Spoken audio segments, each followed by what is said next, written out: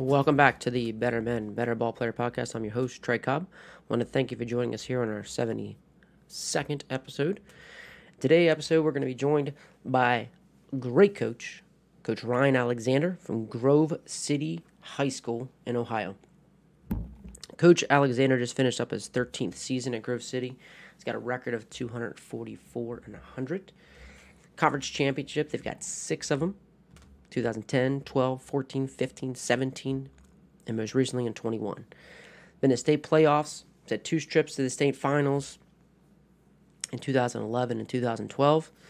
He's had over 75 players go on to college. He's had 3 drafted, 2 that are still playing. Get a chance to talk about some of them, how they just so much of a great culture at Grove City and how these guys come back and how much they do for their current players and future players that they have in camps and things like that. Another thing about Grove City, they've been number 1 in the state in 2012 and number 17 that same year in USA Today. So Coach Alexander, we get to talk about all things throughout his program. Great culture he has in Grove City. He has some great coaches work with him as well. And the great community support that they have, and he talks about that service. He talks about the culture and the things that they're doing to continue to uphold the great tradition there at Grove City. And I want to thank Coach Alexander for the great time. We got to talk about some great baseball, even beyond. I can't wait to the next time that we get a chance to touch base and talk some good baseball. And I've really enjoyed it, and you're going to learn things from. And for me, just learning things and how very individualized and having kids create more ownership, not compliance, but ownership of their careers and of what they're doing each day, and how he has to continue to communicate those things. And I love how he's creating such a big time ownership of his players taking ownership of their careers and what they're doing to continue to get better. And he does a great job of that, and you'll get to hear all that throughout the show. And just really had a great time, and I'm looking forward to the next time we speak. So want to get into this. Again, thank you guys for supporting us, and really can't thank enough to our sponsor, Netting Professionals. Netting professionals are improving programs one facility at a time. Netting professionals specialize in design, fabrication, and installation of custom netting for backstop, batting cages, dugouts, scoreboards, BP screens, and ball carts. They're also design and install digital graphic wall padding, windscreen, turf protectors, dugout benches, dugout cubbies, and more. Check out Will Minor Netting Professionals as they continue to provide quality products and services to many recreation, high school, and college fields, facilities, and stadiums throughout the country. Contact them at 844-620-2707 or info@nettingpros.com. Visit them online at www.nettingpros.com or check out Netting Pros on Twitter, Instagram, Facebook, LinkedIn for all their latest products and projects. So again, Will Miner, Netting Pros. Can't thank you guys enough. Love being part of the Netting Pros chat family. And Coach Alexander, for those Ohio guys and guys that know Coach Alexander, he's a dude. And got better today, just learning from him, having a conversation with him, and we'll continue to do that in the future. He's a great guy to be able to call. So without further ado, here he is, head coach at Grove City High School in Grove City, Ohio, Coach Ryan Alexander. Anyone that's thrown some serious innings, we like to have them have some type of shutdown. So we are lucky enough to have a kid that pitches in the pros with the Angels right now. And then we have another kid that was drafted by the Phillies, and he pitched at Coastal. So we kind of lean on them for a lot of our pitching expertise and thoughts. And both of them are like, at some point, you have to shut down. Whether it's 2 months, 3 months, we kind of have a standard of it's going to be like 8 weeks. So it's usually like a 2-month shutdown for those guys that threw considerable innings. Just thinking about a freshman right now, he's going to totally shut down. He just got done with the WWBA. He's going to shut down for the next 2 months. not do any throwing, hit the weight room. Then he plays basketball, and that's when he'll start long toss and getting into his pens. Okay, so that kid won't do any pitching, throwing for fall ball, right? Yes. Yep. Okay. And then so that'll give you the 2 months, and then he'll start his on ramp, I guess, in November, around let's say Yes. November, to then Yeah, start. and I always, with today's world, I always say like, are you going to any camps? Mm-hmm. Are you going to any showcases? Yeah. Because you also have to get ready for those events if that's what you're going to do. So, like, I remember the kid that went to Coastal, his big year was that junior year. Right. So, and back then it was the junior year. I wish we could get back to that somehow, but I don't know if that'll ever happen. Yeah. We'll probably start recruiting sixth graders here soon. Dude, I was so the PG World Series. I was just in Orlando. With the 14U national team. Carter Christensen, he goes Moeller. He came, and A&M, TCU, Tennessee, 14U kids. You know, you're talking kids that are gonna be freshmen. We had two. There was two already committed. South Carolina, Tennessee already had 8th grade commits. Yeah, they're there, and they were there. They're there, and it's like everybody knew A&M was there. Like, I mean, they were there. I mean, they were Mississippi Yeah. State. So Mississippi State, Foxhole was there. Like, uh, I mean, it's wild, man. I was like, it was incredible event, incredible. I Yeah. think what also helped too, the 16U started like like they kind of melded together the last 2 3 days. And but yeah, incredible. I'm with you though, man. It's pretty wild, you know, because talk about the pressure kids get nowadays, man. It's a lot different. Oh, yeah. And that's my thought. Like, some of these kids that I see on all those events that are freshmen that are hitting 90, like 91, 92. And I'm almost like, I'm starting to get nervous for that kid because at some point, is he just going too fast too early and something bad's going to happen for this kid? And like, the kid that I'll just say, like the kid that played for the Angels, the kid that played for the Phillies, they came to us throwing about 80, 81 as freshmen. Mm-hmm. And sophomore year, they're 84. Junior year, they're 87, 88. And then senior year, they're 91, 92. But Mm-hmm. I'm just like, at some point, what's this kid's max going to be? Is it 105 by the time he's a senior? Like, Yeah, I don't where are they going know. to go? But my question is like, what else? Where else are you going here? Like, how? I mean, are we throwing 105 here? I mean, Yeah. is that where we're going? Yeah, like the Carhoff boy from Ohio.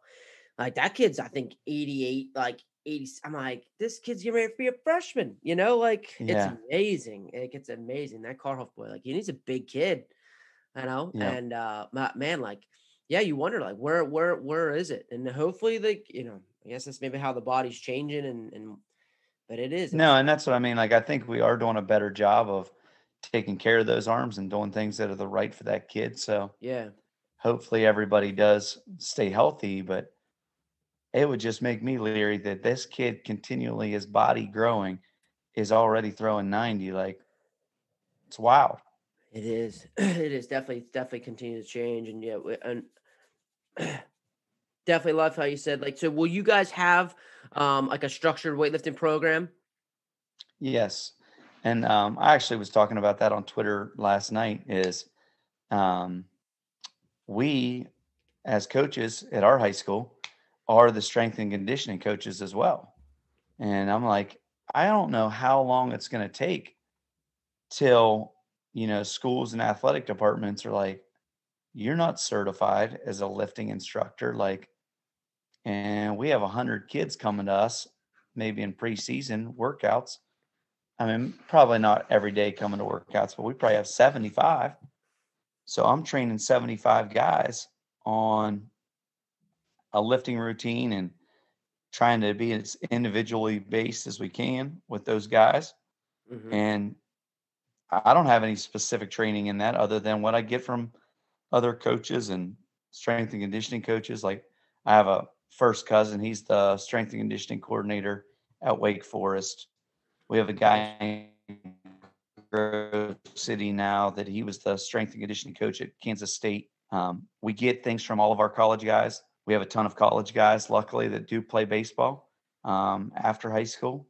And those guys are always bringing back great ideas and great things. And we even let them run things sometimes for our guys of things that they've done at college. So, but at the end of the day, like I'm not a certified trainer, Right. you know, and I don't know. What does your school do on that end? So no, we have a strength coach who would be in charge of the whole school. It's part of their like Yeah. a period in the day. Um, and sometimes that guy could honestly, like, you could just take a test, like the praxis basically of strength and conditioning, and become a strength and conditioning coach. Um, but yeah, the coaches, um, that's really kind of on them if they want any kind of specific program, like maybe they're doing like, Yeah. so for us, I would have done stuff in the winter. We'd have 6 a.m. list before school, and that was just my program based off what we wanted to do. Even Yeah. for the whole like getting the team together, that getting up at 6 a.m., that's just different, like for especially Yeah. for a high school kid, even 15-year-old freshman. Um, and so we would do that, but that was all on me. Yeah, in the research and the things that I wanted to do based on baseball movements, more med ball stuff we Yes. started to do towards the end. We started a lot more med ball stuff, a lot more med ball work, good movement stuff. Um, and just the arm care. Like, honestly, for us, even for me, like, one of the biggest goals was we're just going to build our arm care routines during the winter. Like, if that's one thing that we get out of weightlifting, like, that's huge. Because then when we get to spring, it's arm care time. Because We're especially, ramped up. yeah, we're ready to roll. So then the routines are done. Because, as a high school coach, and especially me, we're starting at 4 o'clock for practice. Life happens, and I'm the only one there. If I tell you to go do arm care, like, they already know what to do. Like, it's already part of the Yep. routine. So that was always huge. Like, that's what I really liked about weightlifting, is that we incorporated that into it as well. Even pre and post too. We started to activate at the beginning and then do some recovery at the end. So guys just got in that mindset, was recovery. Cause I think Yep. I think people have done a great job of what you do before you throw. But even now, like, looking at kids, like, and I got kids from the Mid-Atlantic area and from all different kind of programs, and they look at recovery like, hey, after the game, like, you're gonna meet me over here. We're gonna get this stuff done so you can get your arm ready and to recover. And they're like, what? And so I think recovery has been a huge part for me. But yeah, that's all we would do for weightlifting. It would just kind of be Do on you do like us the weighted ball reverse throws and all for of your posts? activation. Yeah, for some of the activation, I love the reverse throws. Like, typically the only recovery stuff that we'll like, and it's really up to the kid. I get some kids who will like the reverse throws, but almost everybody like up tosses, or you're just going to hold it. And Yep. that's a big one. And when someone's like waiter walk, I love waiter walks in the gym when we did those. And it's just great for Yes. just stabilizing. I love those. But yeah, I think depending on the kid, some kids, like, after they throw, like, they just don't really want to. No, so like No, exactly. they might just hold it. Um, Guys who have like like maybe some like shoulder tightness, like, we're just gonna hold it. Like, we'll just have the whole, and like, you'll go through your motion, just won't throw it. Because I think that's a great stretch. The rebounders are awesome. Um, but a lot of times, even just me, just like literally just rolling them out. Like, if I just roll them out, they'll feel much better. Or they get a lacrosse ball and just roll it out. Yeah. That alone, they have really bought into that. Um, but yeah, I think it's good for those routines, because in a high school world, um, small college budget. I mean, I just talked to a guy, Mary Baldwin. It's a brand new school college in Virginia. He's by himself. He's by himself at a 4-year school, and starting a new program. He's got a grad assistant they're trying to get on, but when you're in that, like, they better know some routines. They better have those things in order, and that's just the reality of you doing what you love, and you might be in a No, in a tough spot. even our guy at the Angels, I still remember to this day, him calling me as a freshman at Ole Miss, and he's like, "Man," he goes, I don't know what they're doing for me to get my arm ready to throw on these weekends. Like, they say I'm going to throw, and then I don't throw. So I'm like, well, then you need to be ready to throw, and then if you don't throw, I need to get that bullpen in to get ready for a midweek game. That's it. And, it took about 3 weeks of him figuring out that role that freshman year of I'm like, you've done this your entire life. You are so mentally ready to do your own program that you don't need someone to tell you what to do. I'm like, go back to what we did, Yeah. and he did. He's like, I'm just going to go back to what I do, and then if they tell me to do something different, then that's what I'm going to do. So, even at a place like Ole Miss, like, you better be ready to have some of your ideals. And sometimes I'm sure a lot of those coaches just want to see what kind of worker you are, or when you're not getting a chance to play, are you still going to put in that work? Yeah. So let's dive into some of that, man. Like, because I think that again. Well, one of my goals this summer was just as I'm helping the kids, like I said, from different programs, is getting like, what do you do the day before you start, or the day after? So, like, how do you? What's that schedule look like for you? Like, what do you like to do? Maybe the day of, the day after, and then how do you kind of incorporate that? Like, teach that to basically from your young kids, because I'm sure, like you said, they had a kid from Ole Miss. Like he probably didn't come to you like that. How do you kind of get Yeah. him to that point? Um, and everybody's a little bit different. And I think it also depends. In high school, we use so many of our guys as two-way guys. Yeah. So like this year, one of our aces, our number one, number two, whatever you want to call him, he was also our shortstop, and he's going to pitch at a Division II school in West Virginia. Really good right-handed pitcher, but he was also a great shortstop.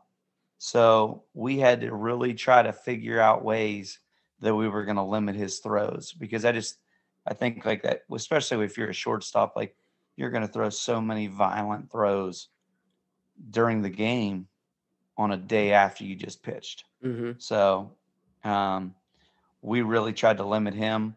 A lot of throws during practice. He'd take a lot of ground balls, throw balls, and flip balls into buckets, that kind of thing, just to limit his action. There'd be days where he wouldn't take infield, um, and just try to limit those. So he would always, in everyone, we try to have our pitchers give us an individual plan of what they like to do. So I don't want to make a plan up that is universal for every pitcher in our program. Do they like to start 2 days before their start? Do they want to start a day before they start? Just kind of depending on whatever they want to do. They have to have a written down plan that they want to stick to. And whenever they don't stick to that plan, we can go back and say, hey, your plan says you do this on the day before. If we don't think they're, being accountable to those plans that we set. Our pitching coach now, he's the dad of the kid that plays for the Angels. So he's been around our program for 15 years. Amazing guy in our community, and really helped push our turf project that we got our whole infield turfed. Nice. New dugouts, new backdrop. It looks beautiful. But he's a big believer in, like, we used to always lift the day after you threw and really pound the legs and get a good squat in. And he's like, that day after, I want those guys to rest as much as possible and let them get their legs back. And then the day after that, now, that's the day we'll try to hit that lift. Mm. So, it's kind of different philosophy than what we did for 8 years. But, I kind of want guys to have ownership in our program, and he's our pitching guy. And I want him to have that ownership of, what do you want those guys to do? And that's kind of his stance on it. Awesome. So my only question there would be, at what age are they allowed to just give you a program like that? Are you assuming that as a freshman, like you're going to like letting them sit for themselves, or is there a teaching say, hey, here's the structure, and then do you get to maybe your junior year and that's when they can kind of create their own? One of our starters and aces was a freshman this year. Okay. So he definitely he plays for the Cincinnati Flames. Yep. He's the one that just pitched in that WWBA. Yep. Did amazing down there. He's had a plan since I've met that kid as a sixth grader. Okay. He's just very bought in, very cerebral in how he goes about his work. So I don't know if it's always like an age, or if it's what do they know and what do they have a background in. Okay. For our young guys, a lot of times if they're on our, JVA, JVB team. It's our coaches giving them that plan and saying, hey, this is what we're going to do. Did that feel good? If not, maybe they go and tweak that a little bit. But Mm-hmm. I would say that for on our end, um, our varsity pitching coach, he gives those guys a lot of leeway on what they can and can't do, but they definitely have a stringent plan that they stick to every week. Yeah, that was just you said that was just my very good question. And that's a great answer. I mean, it's authentic, it's real, and that's real coaching. You're doing what's right for the kid. Um, because I could say like that's just somewhere where I was just so, and I'm not sure where you are. Was it like back in the day where like everybody just always did everything exactly the same? Is that Oh, what for is that why sure. is that why kind of you kind of Yeah. made this change? Yeah. Um, I mean, even with the throwing programs, like I remember, as a high school kid, everybody was on that line and we were like doing the throwing progression that we did 20 years ago to a whistle. Like it was like football practice. Yeah. And, we kind of really want to let every kid be so individual and let so many kids work on whatever they do. Like I want our outfielders throwing with outfielders. I want our infielders throwing with infielders. And they kind of have their own routines and throwing from different arm angles. And I'm like, if you're a pitcher, I want to throw some curveballs. I want to throw some change ups from 80, 90 feet and feel that arm slot and feel that throw when we come in from our long throws. Um, so I kind of, want that to be a lot more individualistic than I was ever coached to do, Mm-hmm. and giving those kids the ability to say, hey, this feels good with my arm today, or my arm doesn't feel good today at all. So I'm going to kind of take it a little more easy today. We got an off day. I don't really want to ramp it up unless I have to. So we kind of give our players a lot more individual. Um, they can have the detail in their throwing program on those days. Mm-hmm. And it seems like how to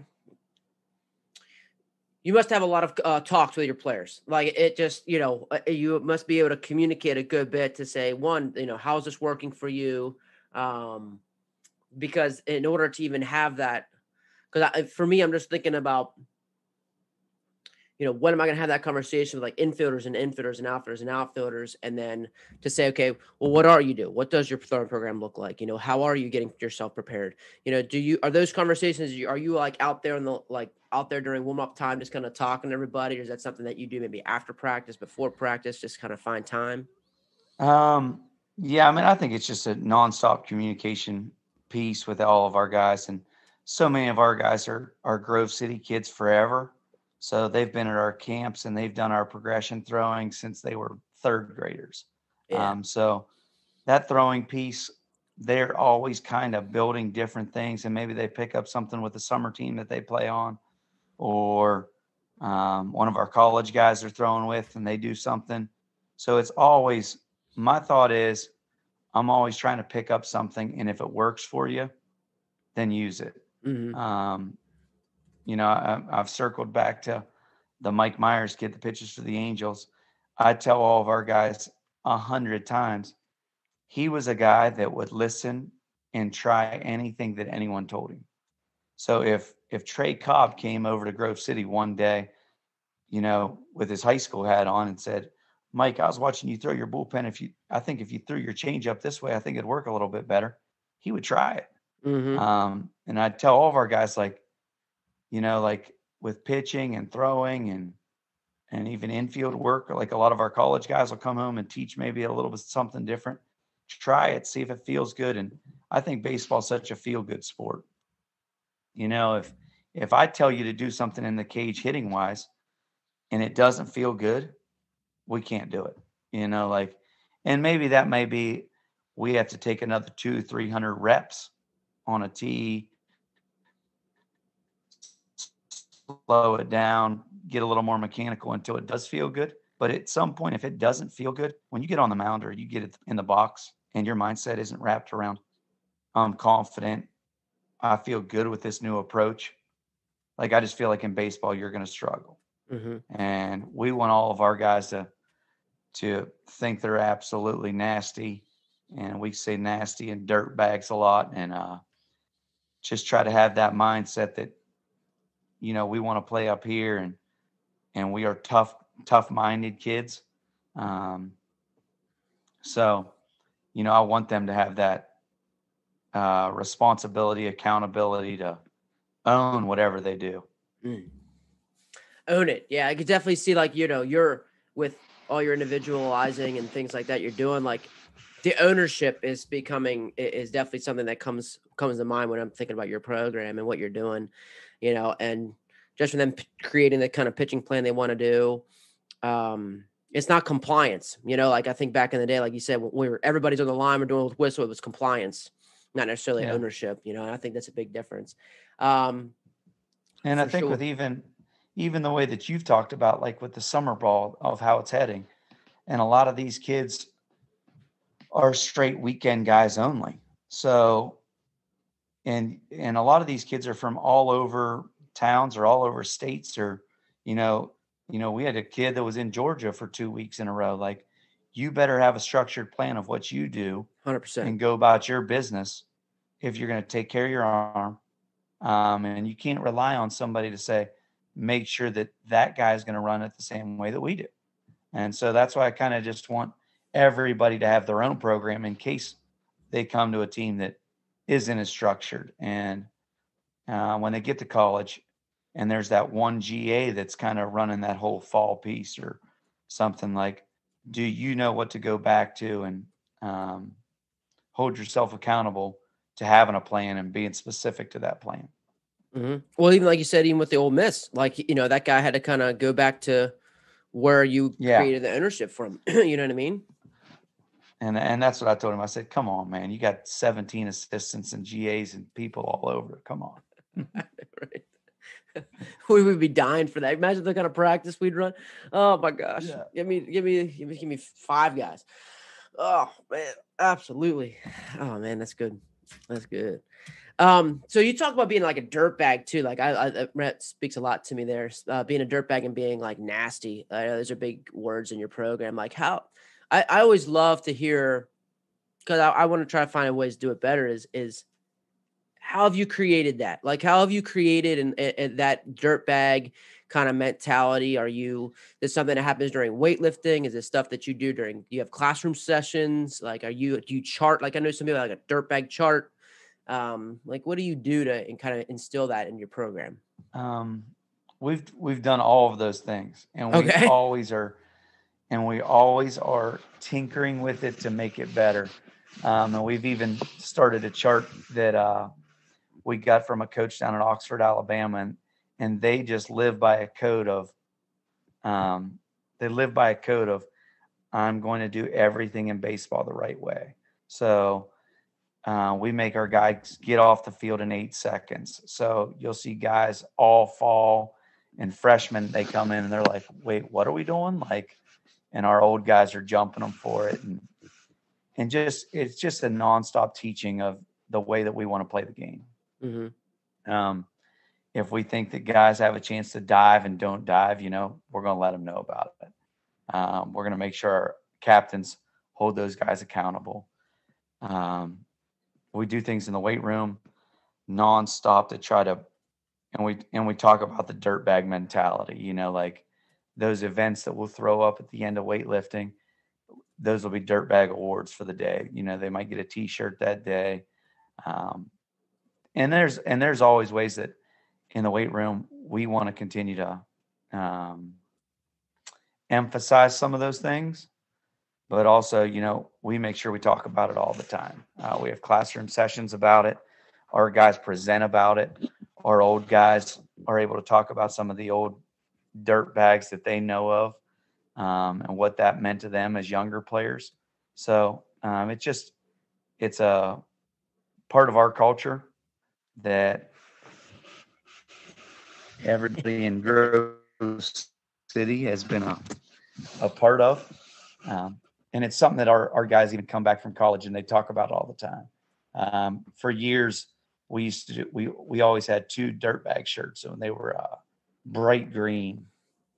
So every single day at practice, um, there'd be a dirt bag offensively, defensively, and those guys would get the bright green shirt to wear at practice the next day.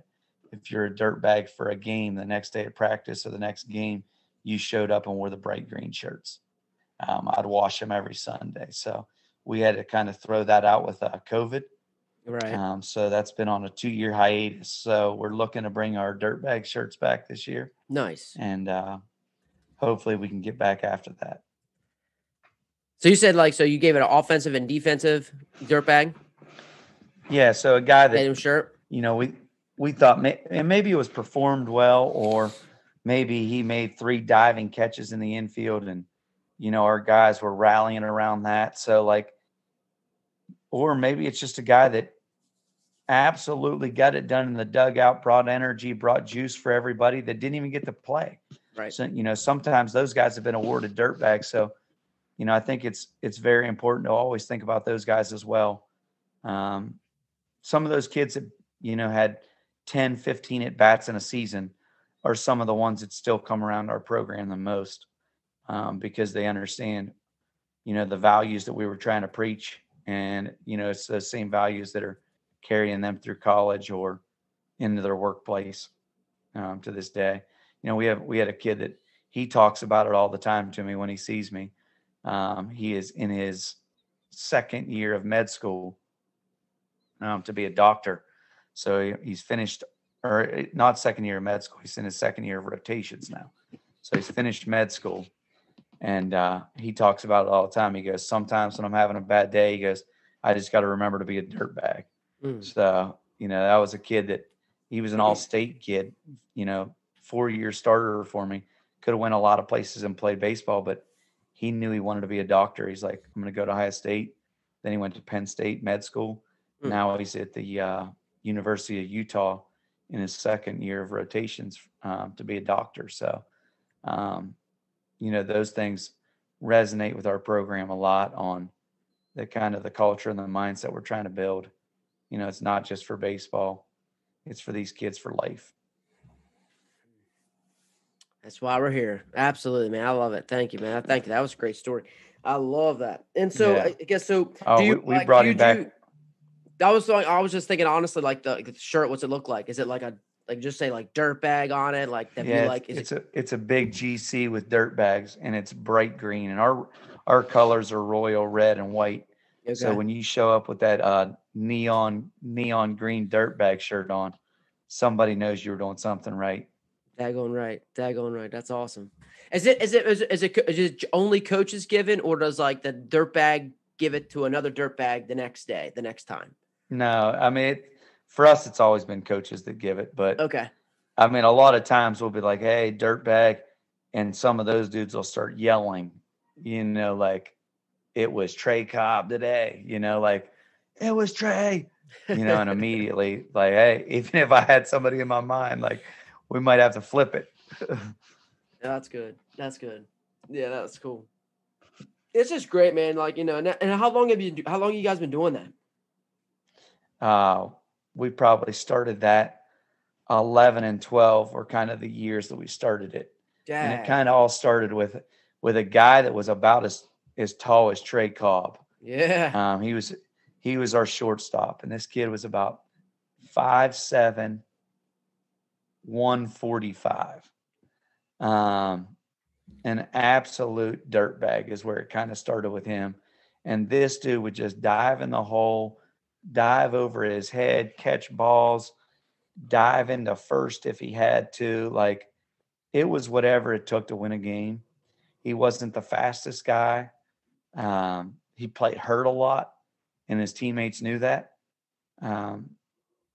And that dude just absolutely, a 5'7", 140-pound guy would get in dudes' faces if he had to. Yeah. And our guys for those 2 years just completely rallied around him. Mm-hmm. And we have a guy that was he coaches in our program now, and he was on that team. He was senior captain, big time player for us. Was an All-American at Otterbein University.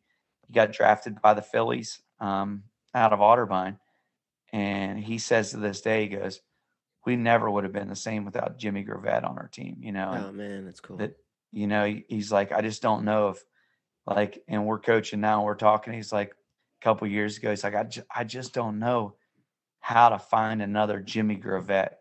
Yeah. Because he goes, like, that's what our team needs this year. And that's what he knows, like, carried his team to 2 Final Four appearances. And, we lose to Moeller 3-2 in a state final game. Mm. So I'm still mad at Tim about that. So I can imagine. I always tell Tim that we had 2 guys going to play Division III baseball that year, and he had 7 guys getting ready to get drafted. And you beat him 3-2. And he beat us 3-2. I'm with you there. I love those teams, man. I took that was one of the went to college, went to the JUCO World Series with one at the time. It was 2.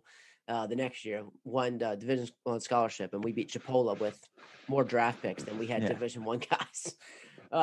Those are fun teams. But speaking of that, coach, how to Jimmy, what is your answer to that? Like, how do you find a guy? Yeah, and I don't know that there's any way to find that guy. What I will say is the culture that we try to bring and teach about those guys and what they meant to our program, and always having those guys back around our program. And we're very fortunate to have I think we have 25 guys playing college ball right now. So come Christmas, come Thanksgiving, those guys are back around our program for another month and a half, 2 months, and just our guys able to pick their brains and lift with them and work with them. It's amazing for our guys. I wouldn't trade that piece for anything. And the ability for our guys to do that.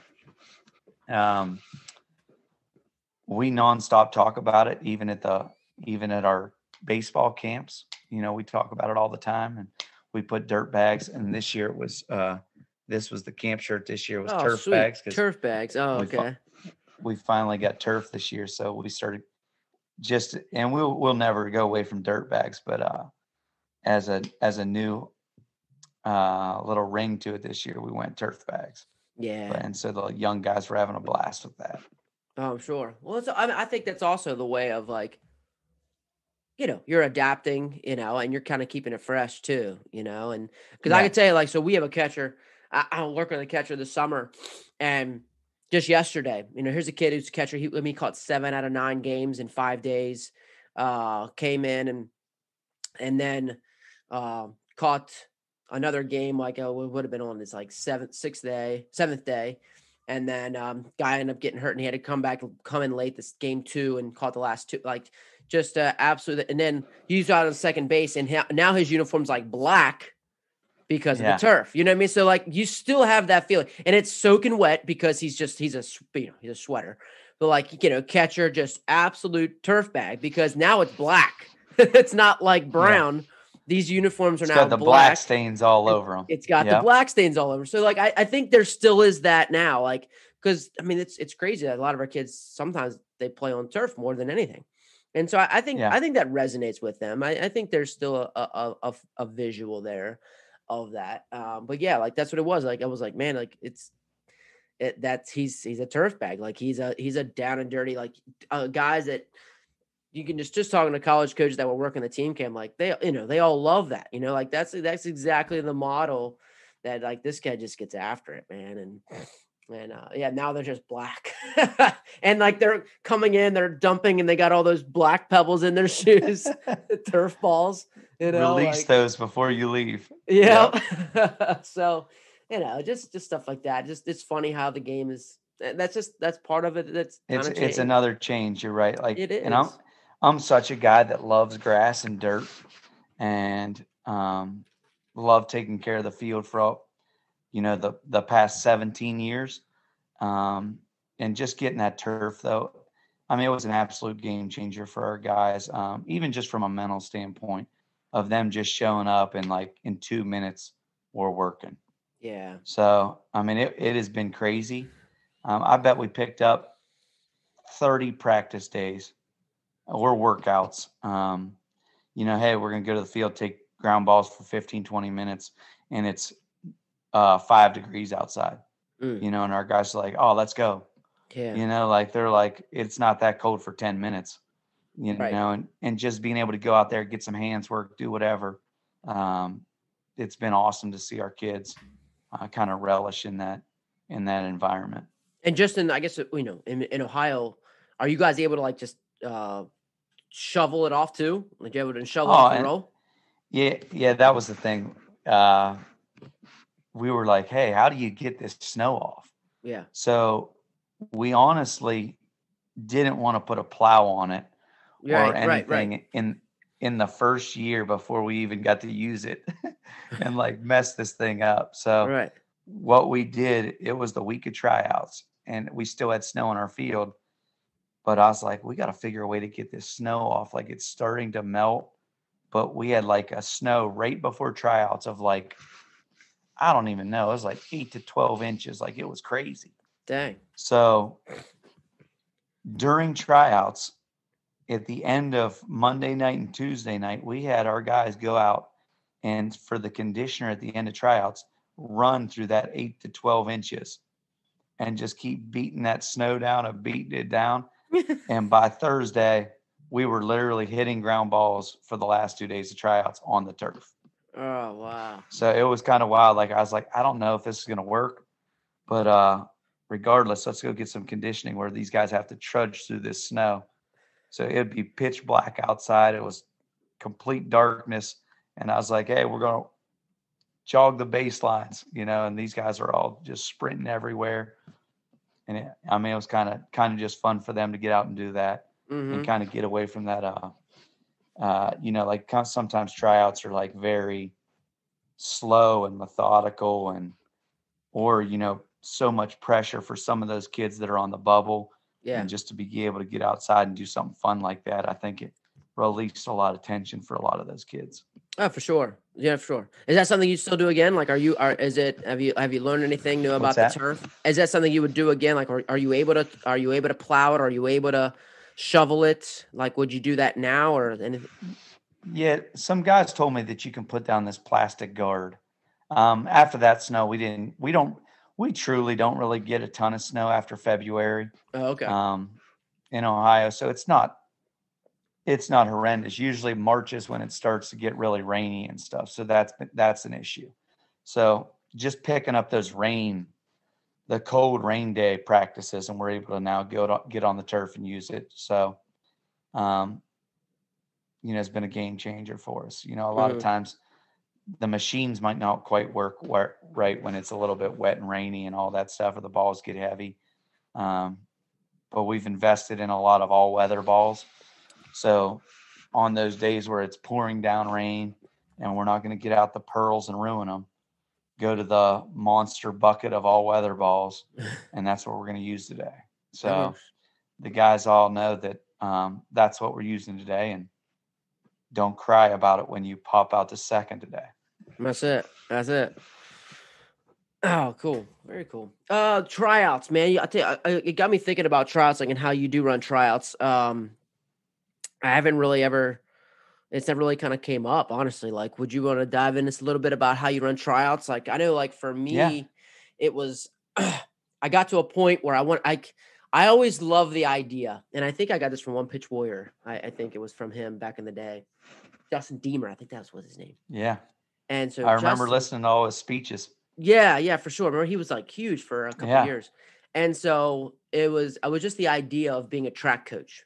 Like being a track coach is like everybody, it's just like you can't argue with the guy. Like it's. Yeah. So I got that idea of like trying to make everything objective, and running tryouts, almost like little competitions, like all the time. But like, and it would be a range. Like, okay, if I scored this many, it will be 3 points. If I scored this many, 2 points. And if I'm in the Like a bottom rating third. system. Yeah, basically. And that's kind of how we ran trials. So like I was wondering, because like I said earlier to you, like I didn't make, being a small 1A school in Maryland, we weren't making varsity cuts. We had some JV ones, but so like being at a school like yours, like how do you run a successful tryout? Like, what's the best ways that you were able to do that? Yeah, we our school's about is we're a Division 1 school in Ohio, so that's the biggest, and we have about 2,000 kids in our school. Yeah. So we usually get anywhere from, I think we had 75 tryout this year to we've had as many as 88 tryout.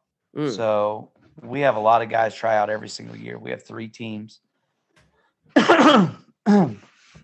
And our thing is we give our guys a full week to try out. And I know some people are like, hey, man, after day 3, I got to get practicing. So we try to give everybody 2 days to show us what they can do on the bump if they're a pitcher.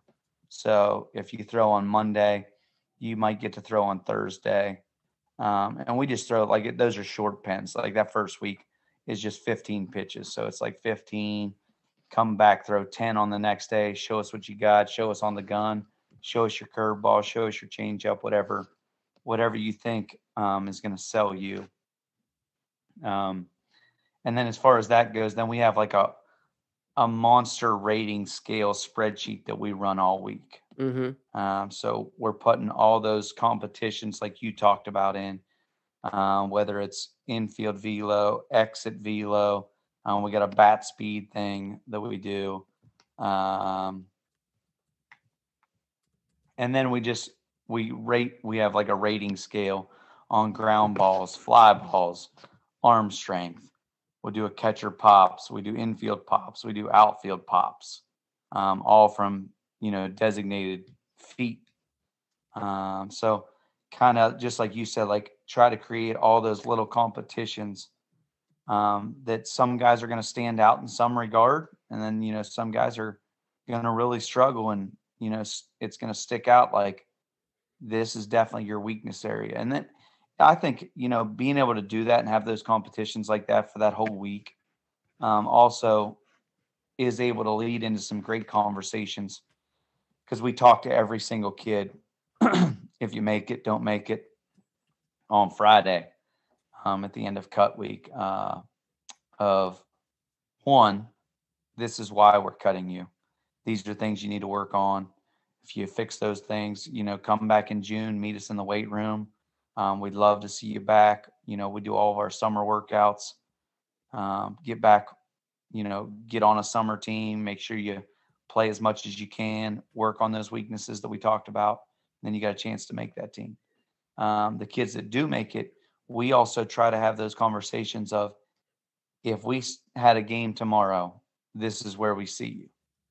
And this is just a nonstop communication line that we try to have throughout the year. And, that changes all the time. Like there was a kid that played for us this year that we didn't have any intentions of maybe playing, but he got hot on JV, started doing really well. We started struggling at some pieces defensively for us, and he kind of was a fit that we thought we needed. And he was just an absolute energy giver the second we put him back into our lineup. Mm. So, that it's not always going to stay true. But I remember giving that kid a speech like, you're going to start out at JV. I want to see you compete at that level. You're going to be a leader on that team. And then if all goes well, hopefully you're back up with us. Yeah. So that's how his speech went. Another kid's speech may have went, tomorrow we see you as a starter in left field, hitting in the 4-hole. But if you don't progress through the next 3 weeks of practice and 3 weeks or a week of scrimmage games, and then into our early week games, those, our guys know that those roles are not sticking. And you have to perform every single day at practice games if you want to keep those spots. So I think it's just a nonstop communication line on what do we need to do better? Where are you right now? And just nonstop trying to get better, nonstop trying to, be a great teammate. That's another piece we're always always looking at is how great of a teammate can you be? Because, we talk about it all the time. Like, I haven't played high school ball for over 20 years, Hmm. but I still remember all the great teammates. If you were a dude that what didn't get it and didn't want to be a great teammate, to this day, we still may not talk to you, Right. but I never forget those great teammates. If you played, didn't play, didn't matter. Um, just kind of you wanting to be that guy at the end of the day. And in Grove City, there's this massive alumni softball tournament. So our guys, I mean, they get geeked up about it. I mean, and it's so cool. And I wish my high school had it to this day, but it's every single class has their own team. Oh, cool. So it was what, 2 weeks ago, last week, and the last week of July every year. Um, it's called Alumni Weekend. You come back and play in this massive softball tournament with your class. Mm. So, and our guys, I mean, they practice softball all year once they graduate high school, just to be ready to not let their class down. That's awesome. But it's a way to get back for alumni and just see everybody. And I think it's another reason this community is so close is for events like that. Like, they're nonstop. They love Grove City. They want to be a part of it. 10 years down the line and they live in Florida, these guys fly back to play in this softball tournament every year. And it's a big deal for them. So, just that thing. And I always talk about, I'm like, hey, regardless, you want to be a great teammate because you want whoever the captain of your softball team is to say, yeah, we still want him to play on our team. I That's go, it. you don't want to get left out because you were a jerk in the dugout. That's right. Now, is that a baseball fundraiser or just a school fundraiser? No, the softball tournament, Yeah. it's just literally it's an alumni tournament that this guy started, I don't even know, 30 years ago. Okay. And he kind of just ran it as a separate tournament. So it's not really school affiliated. Oh, okay. So it made for alumni foundation where it's almost like a booster club, basically. Yes, kind of. Okay. Yeah, like an athletic booster. Oh, cool. That's a great idea. Yeah, what a great Yeah. culture, man. Yeah, you definitely have and I find it's I think it's really special about you guys because like you guys are huge, and to have that's almost like a very tight knit, smaller community when as big as a school that you Oh, guys yeah. are. That's And pretty cool. that's what I'll say about this city is, I grew up over on the river of Martins Ferry, Ohio, right on Wheeling, West Virginia, Yeah. 45 minutes from Pittsburgh. So it's a lot of smaller towns. So Oh yeah. that small town feel is very similar up in this monster suburb of Columbus. We're 10 minutes from downtown Columbus, um, and still have that small town feel is pretty amazing. Because there's a lot of schools up here that are great at sports, Hmm. um, and we're so close to the big city that they just do not get the community support Hmm. in their towns because you live in Columbus. There's the Buckeyes, the Blue Jackets, the Clippers. Like there's a lot of pro teams, college teams, and I mean the Buckeyes alone is enough for a lot of people to follow for life. So, um, our football Friday nights are always packed. Our fans travel. At our baseball games, it gets rowdy on a baseball Friday night game, home game with Gahanna or New Albany.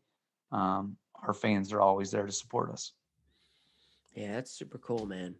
Speaking of that community, like, so how do you guys as a baseball program then kind of I want to say buy into like, but like what how kind of things you create more of that community feel and give back to the community? Um, yeah, like they're just in that alumni event. Our Yeah. guys woke up. We would wake up at 7 a.m. Every single morning, and we would clean this entire set of fields for an organization that Okay. kind of runs those fields. So it was just another way for us to kind of give back and do a little community service project with our guys. Because I do know how important it is to those guys with the alumni thing. And if our guys are able to help out in that regard at all, I want to be a part of that. Yeah, for sure. For sure. Oh man, that was super cool. It is. I mean, I was just. It's And so it's interesting. softball tournaments. There's going to be a lot of cleanup. Oh yeah. Oh yeah. Coming out of those tents. Yeah. Oh yeah. Oh man, that's a big time fundraiser for you guys. Super cool. How many? Dude, how big is that? Like, they have like tons of fields and all. Oh, they Tons of have people. one set of fields that's probably 4 hubs that just do they call it men's A league, which is Okay. still like the team that won it this year was 2007. 2004's won it a lot. So those teams are still playing with the younger kids. And then probably like anyone else 99 and older now play in they call it the Legends division. So they play at a different set of fields. Wow. And then there's a girls division and they play at another set of fields. So it's all over the city all weekend long. Yeah. Crazy logistics. Well, that's cool, man. That's really, really cool. Like I said, it was so surprising that it would be like, and it's just a great alumni support there. That's awesome. That's it's really nice to be a part of that. Another big fundraiser that we kind of try to get out of into the community with is our big fundraiser that we do every year is our mulch sale. Okay. So, And you guys do that during the season? Yeah, we do it during the season because, Okay. everybody wants their mulch right around Easter. Yep. So we plan on doing it every single Easter weekend is our plan. So our conference, they never make us play games on Good Friday. So Good Friday, and then I call it Great Saturday. We are delivering mulch from 8 a.m. till about 8 p.m. both of those days.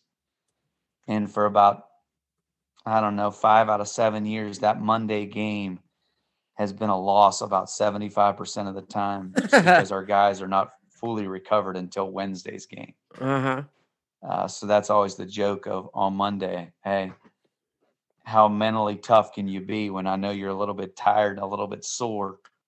Can we fight through this and get this W today? Right. But it's such a big fundraiser for us, and it does so much for our program. We deliver anywhere from 18 to 22,000 bags of mulch over that weekend. And it's freshmen through seniors that deliver it, and it's bought us machines. It's taken us to Florida. It's taken us to Alabama. We always take a big spring trip with our varsity guys. And it covers, almost half of that trip. And then the kids that get to go, they have to cover the other half of the trip. So,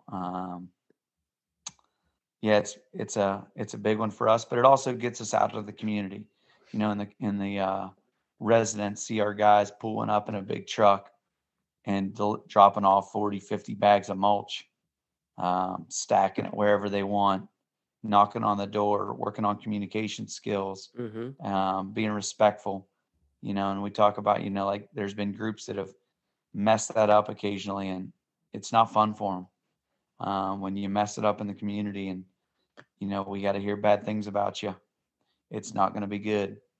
So, just making sure that they all hold their end of the deal and hold their end of the rope for the whole team and for everybody that's associated with our program. We kind of hold that into high regard. Sure. Yeah, just those good skills, man. That good program. They're teaching a lot more than just baseball. That's for sure. So speaking of that, man, it sounds like accountability. So like you talked about, individualizing how things have changed. How has that accountability piece changed throughout the years? What's maybe something that's kind of held true? What's something that you kind of changed how you're holding kids accountable? When they do mess up, because kids are kids, and how do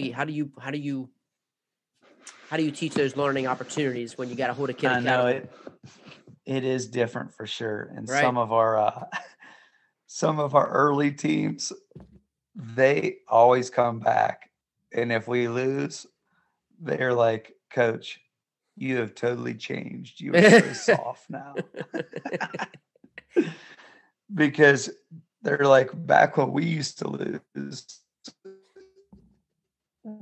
we'd have to run 3 miles that night. Right. So, and there's stories, like as the years go on, there's stories embellishing. Everyone's just played for a crazy coach. And I'm not going to lie, I was probably pretty crazy when I was, 28, 29 when I got the head job. Yeah. Probably borderline shouldn't have done some things that I did, but those are good stories to this day. And I do think it is a different time, and I do think that I also am not such a believer in, the pitchers. I remember, every pitch, and I wasn't a pitcher in college, but all of our pitchers in college, our pitchers in high school, when they finished, I felt like they went and ran 3 miles. So when I became a coach and those guys got done pitching, I'm like, oh, maybe they should run 3 miles, and our pitchers kept getting skinnier and skinnier by the end of the year. And I'm trying to keep these guys bigger and thicker. And I'm like, man, maybe we have to change that, and Yeah. let's just do sprints after the game or sprints the next day. So I do think that piece has changed, on how we hold kids accountable. I also think that, just that piece of everything is going to be under so much scrutiny now. I think as coaches, we also have to protect ourselves a little bit. Mm-hmm. And I probably said some things and did some things that were borderline crazy 10 years ago that I probably wouldn't think about doing in 2022.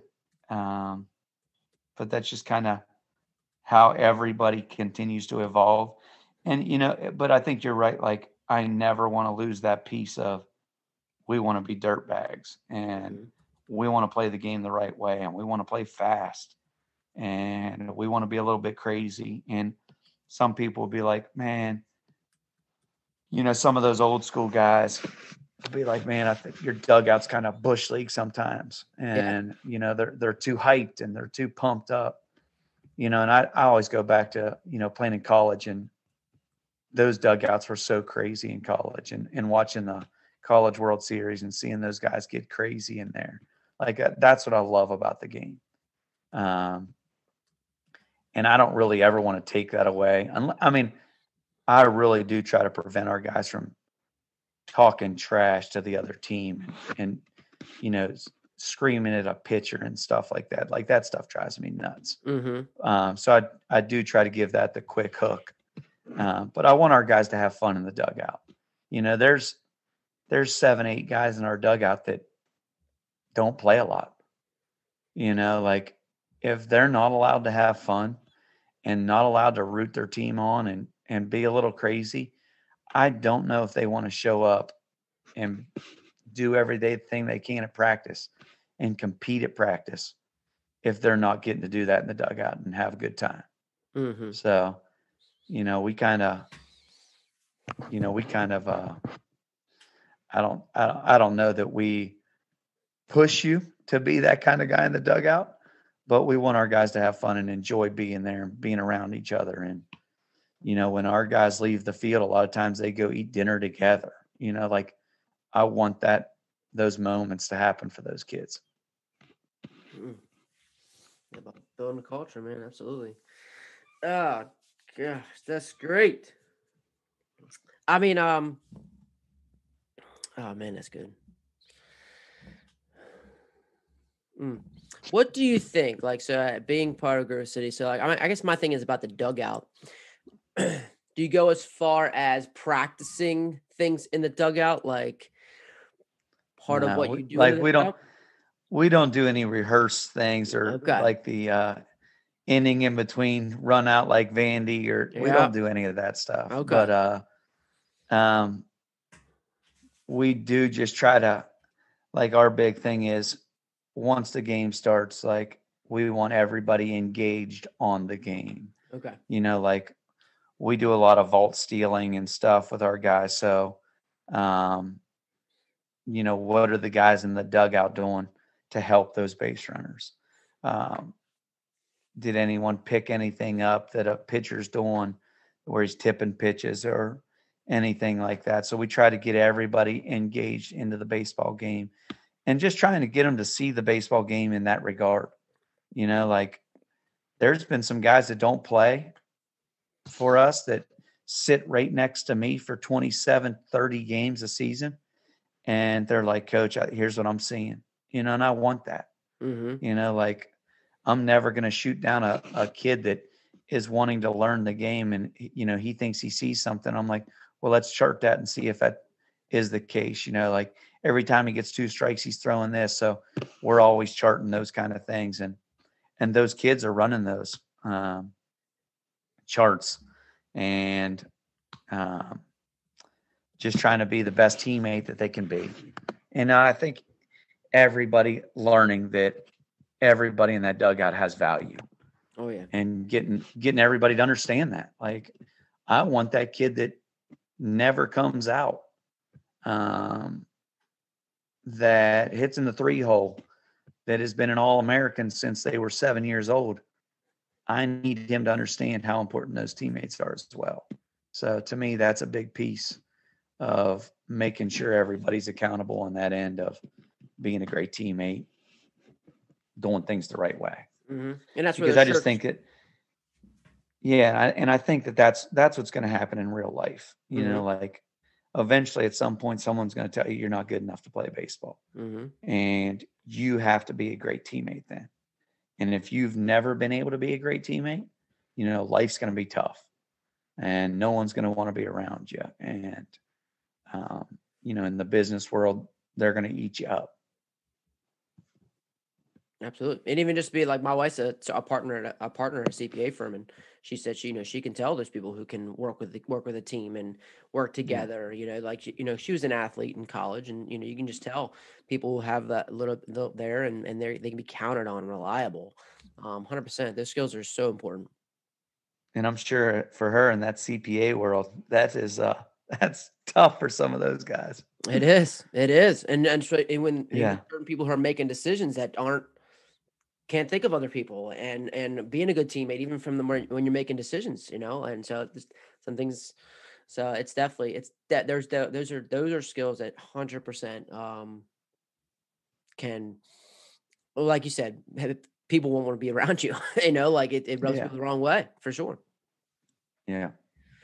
Well, I guess just like wrapping things up here. We've been on here 1 hour. I was honestly just wondering like what all kind of charts, because I know Tom had works for you, Coach Marker had worked for you and things like that. He's a big chart guy, and what are the things that because I remember, I think just as you learn as a coach, and I know you learn, you're constantly learning, and so like how many charts have you found to be like I know are successful? Like man, we were charting all these things, but then I'm like, we're not doing anything with them. And then we were putting like, and then like, but what have you seen to like, that you can manage? Yeah. Like, these are the best things that we can kind of do.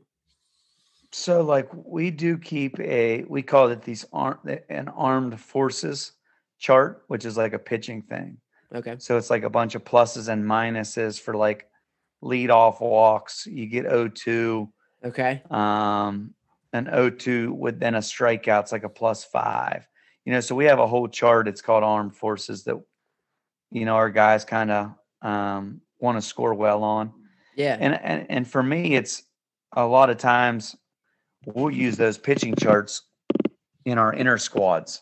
Yeah. And it's a way of kind of holding you accountable on, this is why this guy gets to be a starter and why you're battling for that spot right now. Now things could change, and he has a few bad outings, and in the high school game, like a couple bad outings, like the season's so short anyways. That's your season, right? Like you're not playing 162 games. Like I can't keep running you out there if you walk 7 guys in an outing. So like we'll use those charts to kind of have those conversations.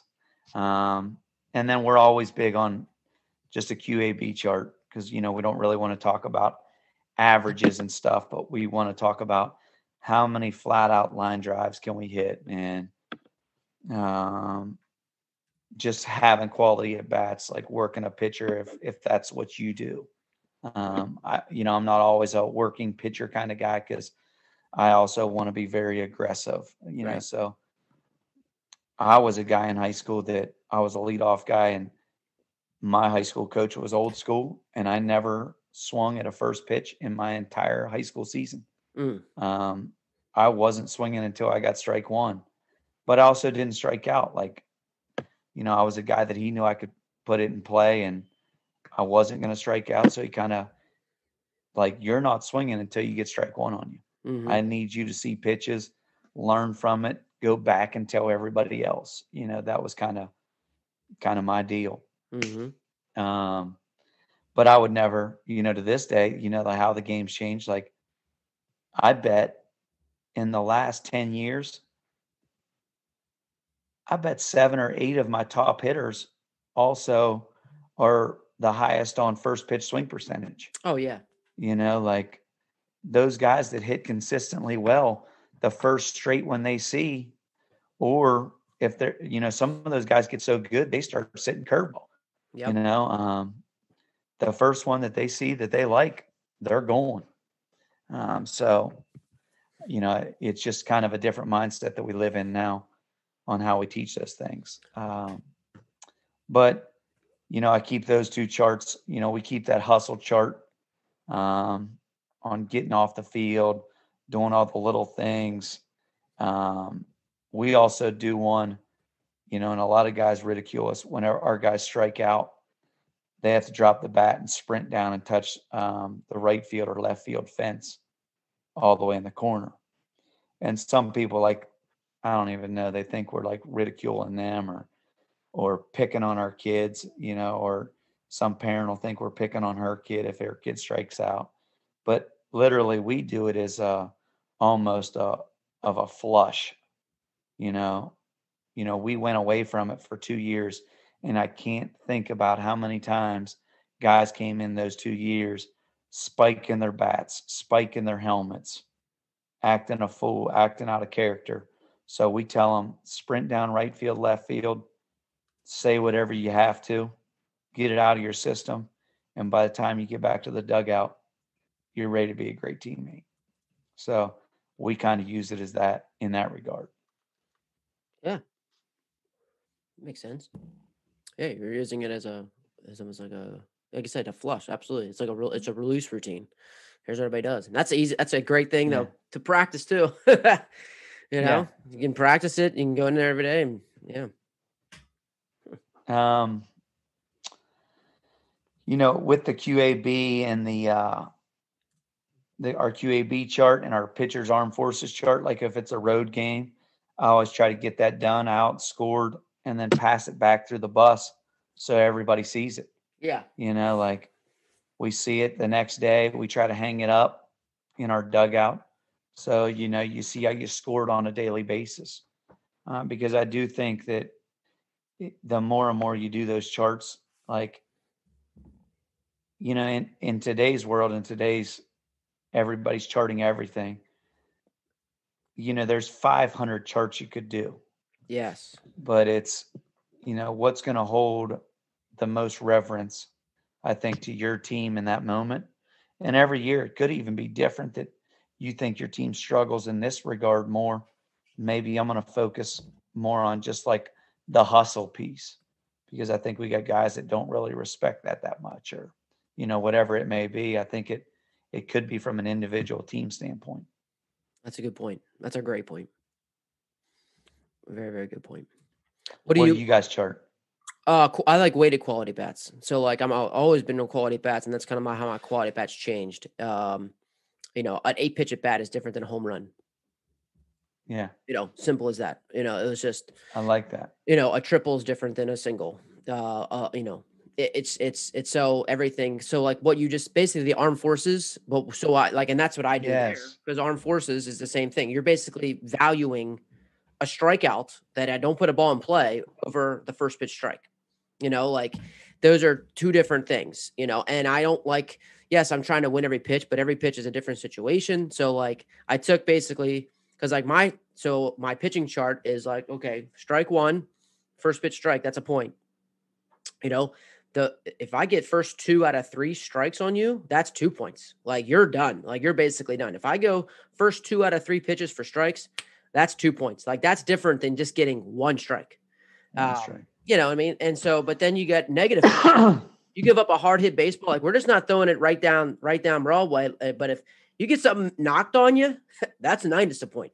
And so it just kind of helps keep it all in balance. But I think everything's different. If I get a strikeout, yeah, it's definitely, that's valuable. Like, you made our defense better because they did put it in play. And just same thing offensively. So, like, I just like that with offensively, like, yeah, like, because I had a kid, like, he always batted 3 or 4, batted 3 or 4, blah, blah, blah. See, I got the best average in the lineup. Yeah, you get on singles. Like, you're a catcher and you can only get singles and you can't get to second base. But this kid, his value is different. Like, he can hit doubles, he can hit triple, he's hit home runs. He's hitting in the mile. That's why you're 6'7", because he's 3'4", because his value's there. It's like war, basically, but it's simple that we could manage, where it's like, yes, it's a quality at bat. So I have a quality at bat, but then it's also a weighted quality at bat point, so, like, yeah, it's still quality. So we can still see their quality at bat percentage, but then it's a little bit better where I can see, okay, here's their value, like, it's because I'm emailing you for that. Yeah. I'll give it to you easily. That's just, but it's exactly like your armed forces chart. It's very similar to that, where you're giving points based off of just things that are, I think just more value, like they aren't all the same. It's not always 0-0. It's not just, it's, you have to, sometimes you need a swing and miss, and I got the 2 out of 3 from like I said, James Madison pitching, Jimmy Jackson. He valued it a lot. We had a good conversation through it. I mean, essentially you're putting guys in a 2-strike count and 3 pitches. Yes. It's really good. That's huge. Yeah. Huge. It's huge. And it really goes down to so if we just put more value on it, like, all right, it's 2 points. You get 2 points if you do that. And then it all helps work through it. And then you walk somebody, negative point. Like, how are we going to say we don't walk people? Well, you're going to get minus points. You're getting dock points if you walk somebody, so it's just like the positive negative. And then, so like, and then I like, so now it is like with the infield stuff is just kind of individually, like like we teach the lanes, like I teach the lanes. Yeah. And then, so like, when what kind of ball you're getting, okay. Like, it really helped with my 10-year-old son, just knowing, like, he was like hard hit balls. Like, that's where he was missing. He was missing the hard hit 3 ball we call, and then it was glove side. And so I think just recognizing those kind of like a tendency chart, I guess you could say, from an infield standpoint, usually do freebies, the freebie war and things like that. It just, for me, like, got to the point where, like you were saying, it was like coming back from trips. We did freebies for 1 year too. Yeah, did the freebie war, because that's it. I mean, that's the turnover ratio in all sports. It is very, very important. But I think that gets covered pitching wise if you do the armed forces chart well. Like, that's kind of there. And then defensive, we know, okay, this kid's struggling with this. I'm almost be like, so for me, it's always, can you practice it? That's why I asked you about the dugout question. Like, do you practice it? Because, like, I would practice dugout, like, from a standpoint of, like, the foul balls, like, we would say certain things. Of close play, you should be saying safe, like, just stuff like that we would want to just kind of reinforce. Like, if I was in a group of 5 or 6, well, some of that's going to be in the dugout, working on your dugout participation, where, tag, balls out, out of play, for defensive stuff. We would just try to do every kind of dugout participation you could. But anyways, so for me, it came back to, can you practice it with the chart? And so, like, defensively, like freebies, it just wasn't enough where, like, oh, we're struggling with this. It just couldn't come back. So, like, now it's like, I got this chart from, like, Tim Deshawn and, Gillum, all these guys are infield guys right now. And where you can, hey, I loved your infield stuff 10 years ago. So, oh, thanks, man. Yeah. That was good stuff. I appreciate that. Yeah, man. Just good routines and things like that. But yeah, taking that, basically, like, that's a good foundation. Now, like, okay, you need to work on this ground ball progression based, but really focusing on like your 3 lane, like, really focusing on because your backhand's not there. So like you got to put more emphasis on that. And I just found that was a little bit more buy-in of it. But like you're saying, I think that's where you can get you can hold kids accountable why you're not starting, and Yeah. what you're not, or if you're going to continue doing this, like you can't play, because like you can't consistently make the same mistake and us not see the work that you're putting in. Yeah.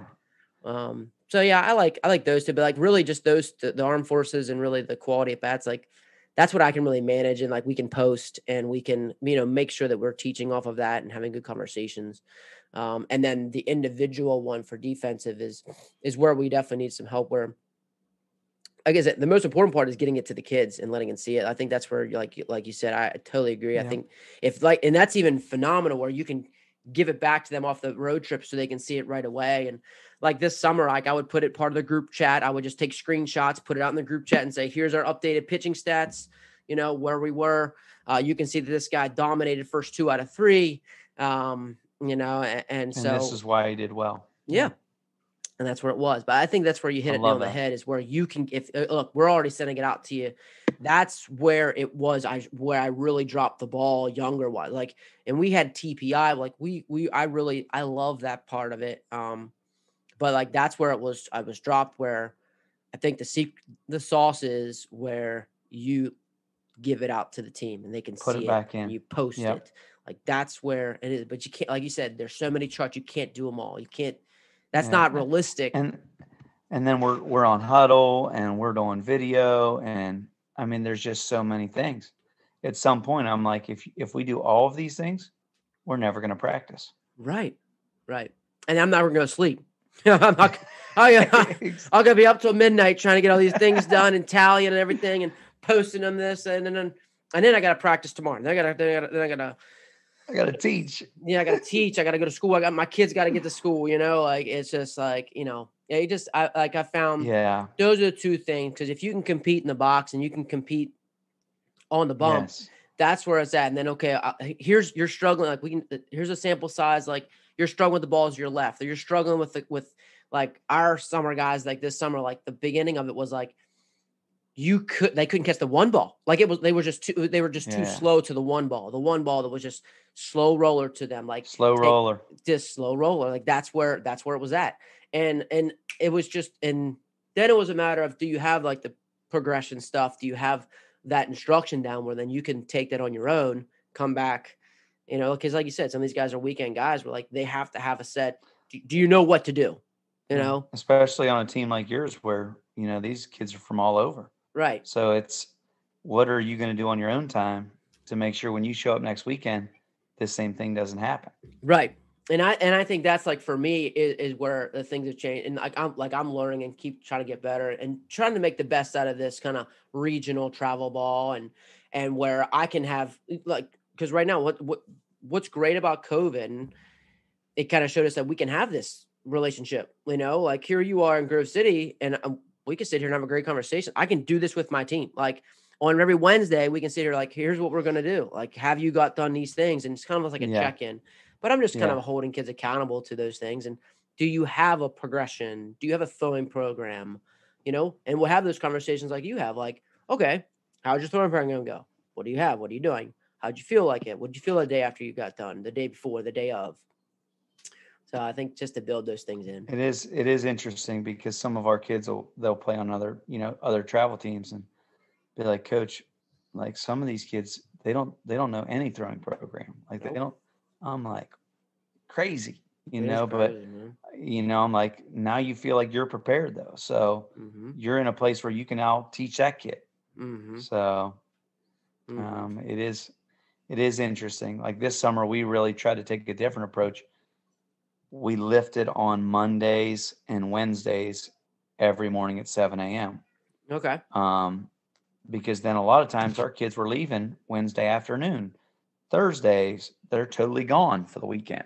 Okay. So you're talking about in the summer. So all summer we lift Monday and Wednesday at 7, and then we do on-field workouts on Tuesdays at 8 a.m. Okay. So whatever you didn't get a chance to do, if a kid is a pitcher for us, but he doesn't pitch on a summer team because he's is not as elite as some of those other kids on his team. Right. That Yeah, may be feel where he confident. throws his pen.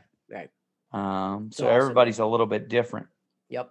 in what they had to work on. Yep. And it's awesome. That's And it super gave cool. us a chance this summer to really teach our base running to our incoming freshmen Yep. because they've never seen a lot of that stuff. Absolutely. Base running is coached up. You can tell a lot by Yeah. a team of how they run the bases, for sure. How coached up they are. Will you like weightlifting? Will you run that through your season too, through the Yes. spring? So we'll start back up in September. So we'll lift Yeah. 2 days in September as a team, Uh-huh. and then the third time we do like a kind of like body weight on field, on the track, sprint kind of stuff workout. So we try to get them 3 workouts that way in the fall, Okay. and then come winter, then we lift 3 days a week. And again, like we're always telling our guys, like if you're only lifting 2 days or 3 days, we're probably not going to get the body change that we want. So you need to pick up that other day and try to make kids accountable to hold their own of it as well. Mm-hmm. So Well, it's just even like practice. Like we can schedule as much as you want, like even during your spring practices and how you're able to run like your preseason, and that's all great. But like, what's going to make you even better is like the little bit extra that you're going to do. yeah, And it's always like that constant message, and it's like, what are you doing a little bit more? Like it's just this, like I said, it's just more of the sauce of like if you can do a little bit more than expected, like that's always where you'll separate yourself. and I think the big one for us is we've always been trying to find a way to get 2 lifts in during the season. Mm. So, and that's always such a challenge. Like some weeks will get rained out, so the next week you're playing 7. So trying to find a way to sneak in lifts to keep those guys strong throughout the season has been a challenge. So So you really just depend on the week and you just try to when you yeah, can. And then will you try to do that before school? You try to do that after, maybe after a game? yeah, we try to do it after practice or after a game is what we usually try to do. Okay. Because I honestly I don't want to wake those guys up early when I feel like they're already tired during our season. Yeah. So that's just kind of my thought on that. But Yeah. Well, I like it. I do agree that I think it is a way that you can get it in for sure. Mm-hmm. Well, I think you hit the nail on the head. It's like, oh, our guys are getting skinnier. Yeah. There's not too many elite baseball players and even college baseball players that they look skinny. Like Chris Sale is like, he's maybe the only one that comes to mind that is just a little bit skinny, but he's still what 6'5", Exactly. He's got some long appendages. Yes. So I think he just looks skinny just because he's so tall, but they don't look like cross country runners, great baseball players. We don't. So no, I agree, man. It's awesome. Great stuff. Like that's so super good. And I think you said so many like authentic, awesome, great coach stuff that you just talked about today, man. I really appreciate it, man. It was awesome. If anybody want to talk more baseball, oh, you bet, man. If anyone want to talk more baseball, what's the best way to get in contact with you? You can always hit me up on Twitter. I'm Coach A8 on there. Email me. You said Coach 8? Coach A8. Coach A8? Yep. Okay. And then my email is ryan.alexander@swcsd.us. Anybody can email me on there as well. Coach Ryan Alexander, just showing how just a great coach he is, from all the real answers, from the real talk, how one thing's not going to work for everyone, how he's changed, how he's adapted to where being on the whistle for a throwing program has changed to where kids actually will come in and say, here's the kind of throwing program that I want to do, and how he expects them to own their own program by giving him the kind of plan that they're going to do. But then as a coach, being there to say, here's how it's working, how do you feel, asking the question, communicating with them in order to do it. So extremely great coach, Coach Alexander from Grove City High School in Ohio, just doing some great stuff in the community as they do their mulch sale, as in knowing like how important the softball tournament is for their community as they do their community service there, as they continue to have classroom sessions, alumni come back and speak, to working out with them, and giving rewards and competitions for their dirtbag mentality, being nasty, as they continue to grow that culture and continue to live that culture. Was great examples of just what it means to run a great program. And those kids are at Grove City are definitely lucky to have Coach Alexander, and I'm very fortunate myself to be able to have a great conversation with them and be able to learn from him myself as we continue to grow the game. So, again, big thanks to Will Miner and Netting Professionals for being our podcast host, sponsor, and love being part of the Netting Pros family family. So, again, thank you for those guys at Netting Pros. Coach Alexander, can't thank you enough, man. Appreciate all the time and consideration. Love talking baseball with you here this morning. And so please continue to share and see if it's going to help anybody else get better. Be happy to help. Feel free to email me at treytcobb@gmail.com. Follow me, Coach3Cobb, on Twitter, as we continue to help grow the game and help keep getting better ourselves. So until next week, keep getting better.